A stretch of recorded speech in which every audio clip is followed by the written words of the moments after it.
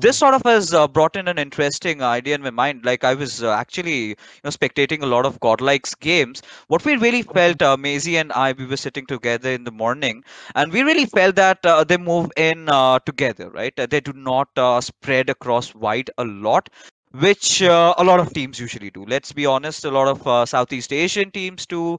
We've seen a lot of teams do that. Even we saw the Western teams also sort of doing the same. So, do you think God likes this strategy of, kind of pushing in together, sticking, more of a bullish sort of a play? How do you think it's going to fare off in the GC against the teams? So, I think Godlike, the way they play, they have a very, like, when you watch Godlike play, like if you change the Godlike member's name, if you replaced it with Yeah. something else, like just question marks, right? If every team had question marks, but you were to watch the Godlike team play, you could very easily identify that this is Godlike. You could easily tell they have a very unique and refined play style.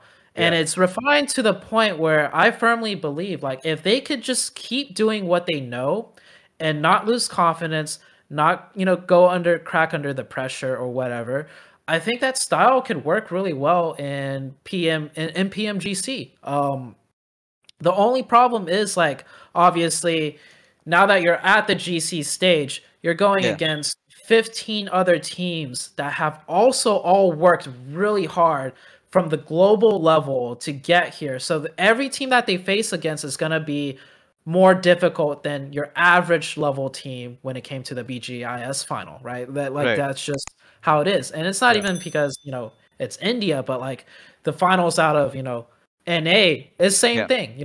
The average level there is not the same average level as when you get into the global finals.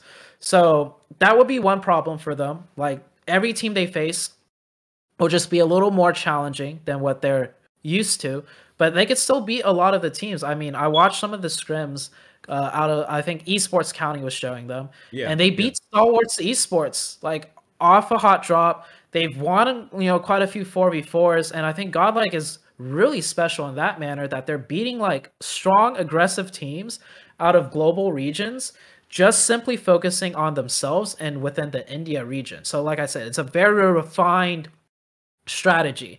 Now, if they continue that strategy and they stick to it and not crack under the pressure and start thinking, doubting themselves or wanting to change things, I think they'll do pretty good. But I think what happened in the BGIS finals itself is, I think day 2 and day 3, right? Like I even remember watching the English cast, and the caster said it out loud. They were like, Godlike is playing differently. They're rotating to the center, whereas we don't usually see them just make center Yeah. rotations. We usually see them Something very similar like comfortable. BTR, if you remember, Yeah. right? During the GC. BTR's, yeah, this time's GC Quite of similar, yeah. BTR. Yeah. Go There on. were mistakes, and mistakes are obviously the mistakes are the main reason that BTR is not with us in GC finals right now. Yes, yeah. So I think Godlike, if they stick true with their identity, what they have practiced, it can work in GC for sure. I always have been more biased towards the aggressive playstyle because I feel like it trains every player to be able to think quicker and think faster, which Right. will translate into all aspects of the game. If you're able to think and strategize quickly, not just all on the IGL, like Yeah. each individual player has to be able to do that on their own too. So I think it will be good. That is if they can manage to, follow through with it.